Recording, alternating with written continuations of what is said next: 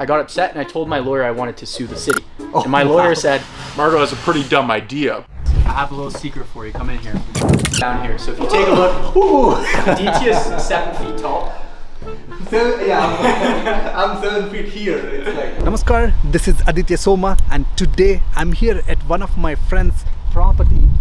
He purchased this home which had an extra lot, and now he severed it. He sold that property. He pretty much have this lot for free, and he made some extra money, and he's building a huge student rental. So let's go meet him, see the property, find out all the details. What's the rent, what's the construction cost, which location, what strategies, and all those things. So stick with me, come check out.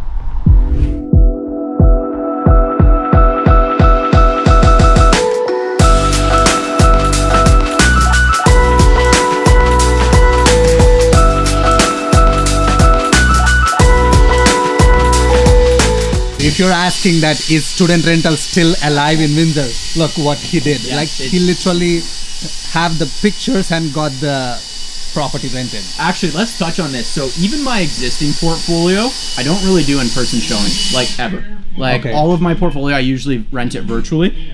So it's really important that you guys make sure to do professional photos, eye guide tour and things like that. It just, honestly, I'm lazy. I live in Windsor. I just don't want to do the showing. So just virtually, if they want it, they want it. Demand is really high. So you just need to give a good vision. Yeah, absolutely. Floor plans is big, and then photos or renderings is big too if you can do it. All right, so what we're walking into right here, guys, is going to be the kitchen living room setup. So this is going to be big. All of its quartz countertops and everything like that. A big kitchen island, stainless steel appliances. Over there, if you want to point the camera down there, that's going to be a built-in fireplace as well with TV stand. It's be nice and good looking. So just one bedroom right there, kind of so you can see a standard size room. This is one bathroom that's going to be shared for these two tenants. So how many bedrooms in this main floor? 2 bedrooms, 1 bath on the main floor. Okay. And second floor? Second floor is 4 beds, 2 baths. Wow. So this is just kind of a standard size room. So we always try to sneak in the closets behind the bathroom there just to save space. But the smallest bedroom is like 140 square feet, so really good size rooms. Yeah. And is the basement legal unit? Yes. Yeah. So literally you have a separate unit in the basement? Separate unit. We'll show you on the outside too. It has all separate meters and everything like that. So I'll show you guys that. So technically it's a duplex? Yes. Yeah. But on the papers it's ADU? ADU. Yeah. So actually if you look up the city, if you type in 388 Bridge, it'll come up even through the city unit 1, unit 2. So it's already been classified that way. Perfect. If you want, show the HVAC room too. Maybe go from the entrance, but pretty squeezed in a... Yeah, you don't want to waste too much space with the HVAC if you don't have to, right? But yeah, because in student rental, like every space does matter, because it can create you another extra, at least $500–600. Definitely, yeah. Very important that if you guys want to follow me, we'll pop upstairs. Alright, so right here where we're at, guys, right now is actually my favorite room. It's the master bedroom. This room is the most ridiculous sized room you've ever seen. If you just want to take even a look around here. So this one's about 160, 170 square feet. One thing, guys, that I'd really recommend doing, if you can, Ethernet ports in the actual unit. So you'll see this blue box right here. Every single bedroom is going to have its private Ethernet connection, so they can plug in their laptop right into the internet connection. So we always give them the top quality internet. But just the odd time if everybody's streaming a movie and they need to do an interview, especially with Zoom becoming more popular now, make sure they have this. You will never get an internet complaint. Wow. And less complaints is good for us. I actually didn't think from that point of view. I haven't seen any Ethernet in any house. Yeah, well, because if it's generally a pre-existing, it's only one, right? Every single room has this. No, generally. Yeah. Most of the houses that we have seen, one. But so one of the benefits of doing a new build is you get to customize it. So this is designed for the student, built pretty much by a student. I mean, I've been graduated for 2 years. But so the things that really matter you can do, like this, for example, cost me probably an extra $2,000 to run Ethernet ports in every single bedroom, and it just such a quality difference for the tenant, right? What are the other features that you think for a house like this, for a specifically designed for students would need? Yeah, so the main thing with students is bathrooms per bedrooms, right? Okay, so how many bedrooms and how many bathrooms? So what I do is each 2 bedrooms will share 1 bathroom. So every 2 bedrooms will share 1 bathroom. If it's a big 6 like this, another development I'm doing on Randolph, which is a much bigger development than this one, I actually did mostly en suites as well. So a lot of them will just have private baths. That's ideal if you can do it. If because not, you're aiming for the luxury rent. So, luxury, right? If you don't mind sharing, like, what's the minimum rent you're getting on this units? Yeah, well, so I started renting it before, and I was worried with COVID and stuff. So I did rent some of the rooms at $700 per month, but $750 is really my floor. Like so, minimum. Yeah, minimum. And what's the maximum? Like, what's the highest? Here? Well, if you're gonna do an like this one's $750 because there's no ensuites. But if I have an ensuite, like I'll probably go $850, $900 per month for an ensuite. And you have all rented out. Yeah, this is all rented out, and you can see we're still in installation. School year doesn't even start until January. And like I said, I was telling Aditya, we were talking outside. I actually had multiple offers for some of these rooms at $750, which was crazy.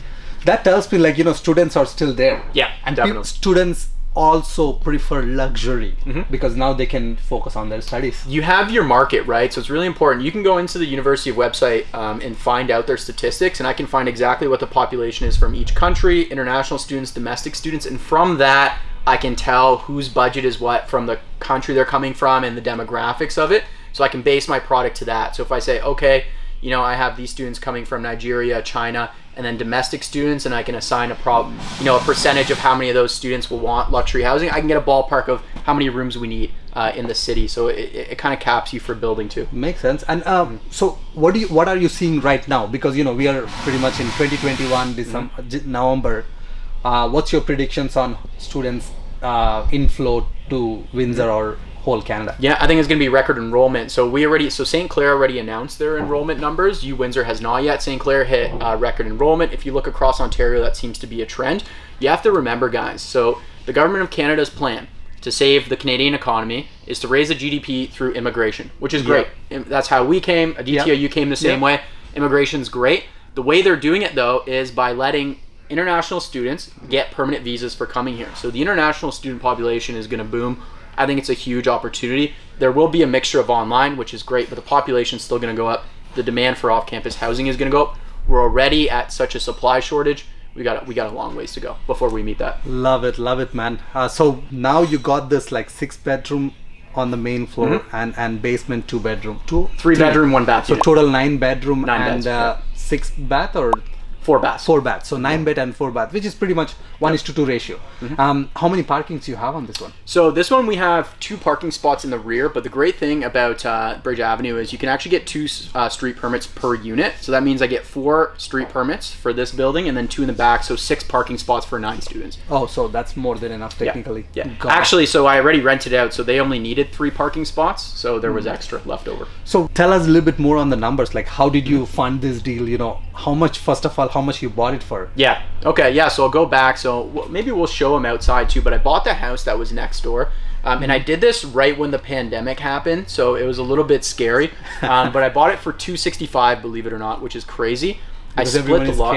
Everyone was scared. Yeah. I actually ended up buying another one on California Avenue as well, and another one on Askin during that time period, which have all ended up being quite successful. But so what I did was I bought it for $265. Maybe 8 months later, once I split the lot and got my minor variance, I sold that existing house for like, I think it was $360 or $350. So you already made extra 100,000. Yeah, 90. Around okay. 90. Yeah, so I made about 90K off that, and I got to keep the lot, which I already had a minor variance approved to build. So I got paid 90,000 for the lot. To own the lot. To own the lot. Yeah. That's so no insane. mortgage or anything on the lot. You own it. That's a great strategy, yes. by the way, because you know, to buy a lot in this area is at least 200,000. Yeah. Well, for a small lot like that, yeah. And then now, like, the cost of land is so expensive. It's not even the cost of land. I'd buy it if it was. There's just no land. Everything has a house on it, right? So, and even if you buy it, you got to buy it with cash so that you will qualify for loan. Yes, that's one thing, guys, I want to tell you. If you're a beginner investor, new construction is very capital intensive. Okay, so I don't have JV partners, but this is one of the ones that I'd probably recommend doing a JV partner on because it costs so much upfront capital, like a lot. How much are you predicting that this project will cost you? Yeah, so like just the construction side of things, I'll probably be in around 450. Keep in mind, I am the builder on this, so if you hire it out, it's going to be more expensive. Much more, yeah. Yeah, so 450 for me. What it's going to be worth is around 825 to 850. So a little bit of a profit margin there for me, but just a little bit. Yeah, just the 350,000 or 400 for this one. Yeah, just because the land was free, right? But if you think about it, okay, if I pay 250 for the lot, your profit margin gets squeezed a little bit. Yeah.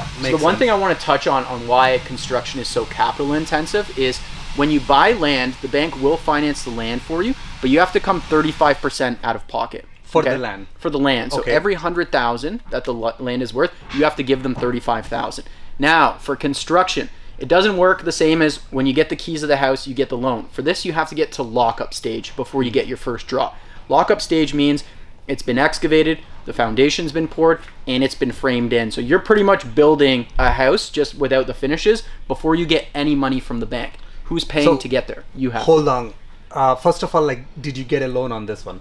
It's a construction loan, yes. So how much did they approve you for the construction loan? So the construction loan got approved for much more than the construction cost, just because there was a spread, right? Yeah, because you are also like the managing, right. Whatever, the project but it's manager. important to know though that you don't get that construction loan until you hit lockup stage. So what I mean by that is, so lockup, for example, on this one took about $200,000 worth of money to get to lockup. Where does that $200,000 come from?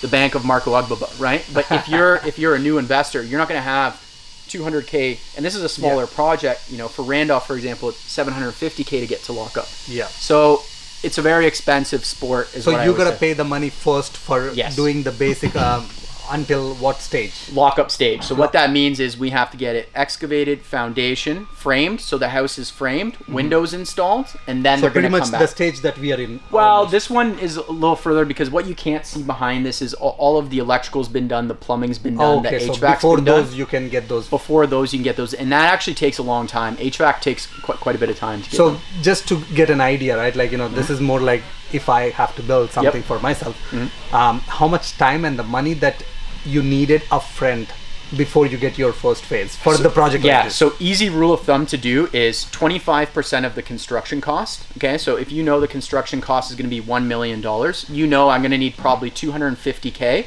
sitting there just to get me to lockup.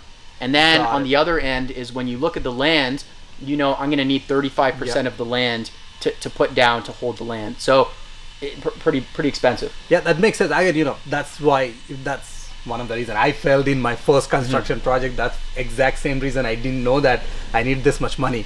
It's insane. It's insane. Yeah. So looking back, like, you know, especially if you're trying to get into new construction without having that, either having access to a partner who has money or by yourself, better do your due diligence and, you know, get in.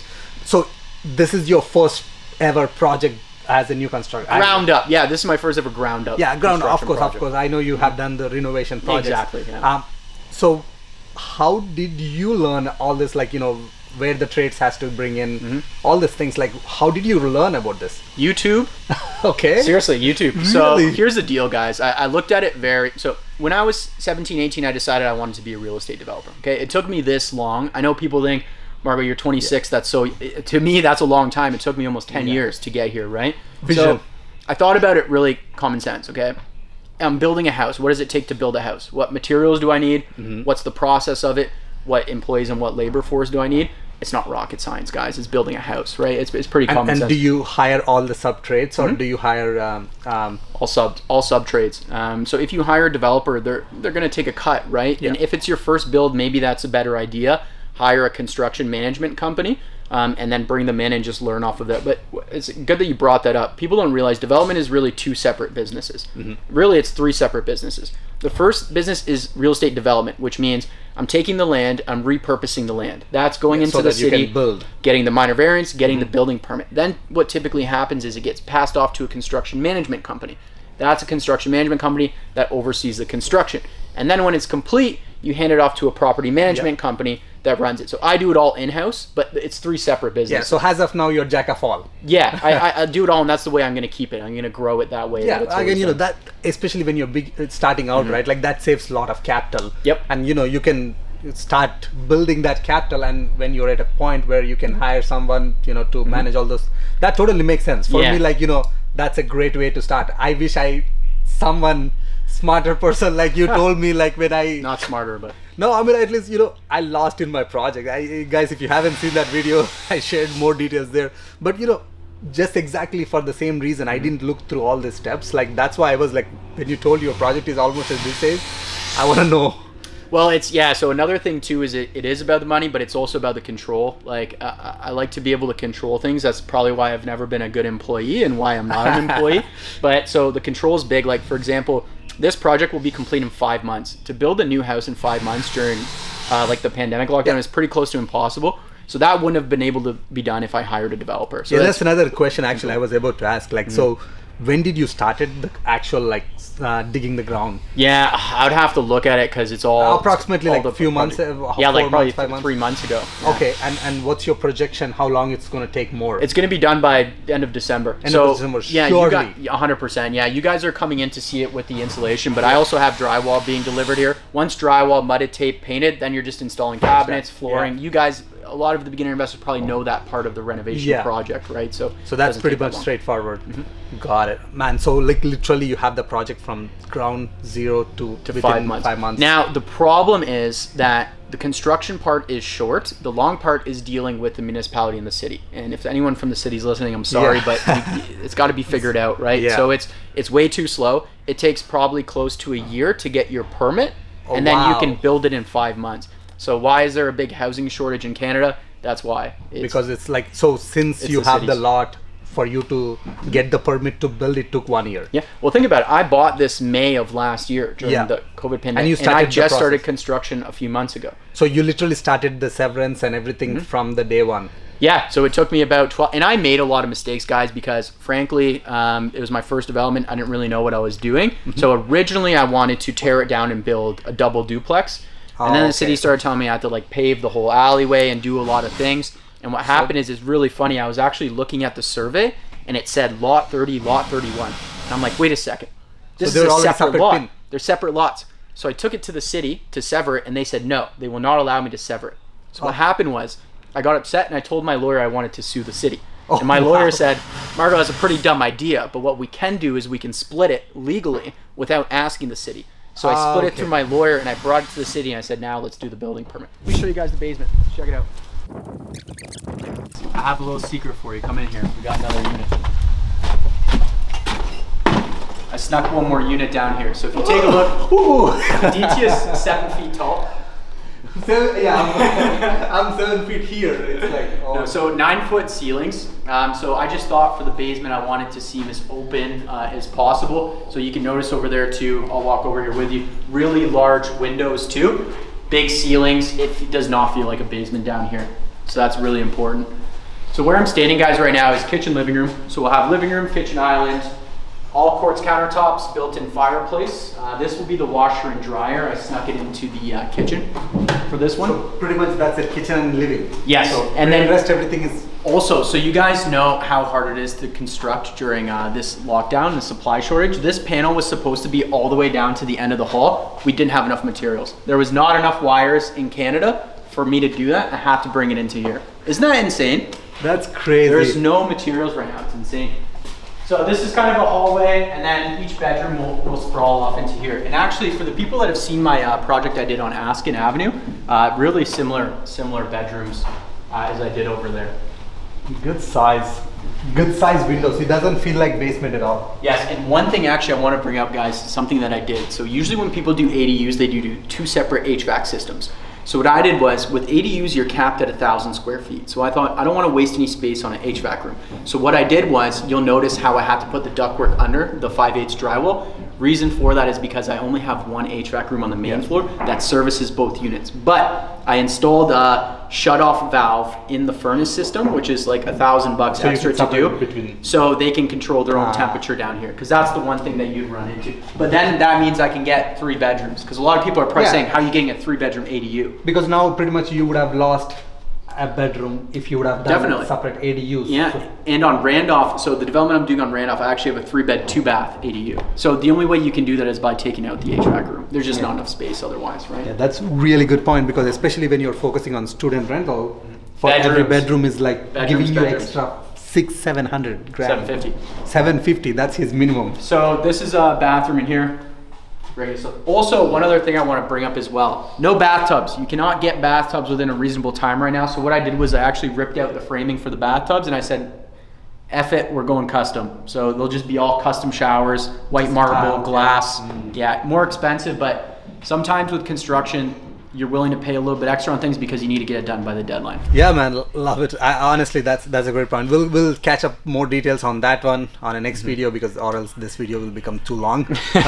But other than that, man, I really wish you a best of luck and such an interesting project. I know appreciate many it. more to come. Thank you. Awesome. Thank you, guys.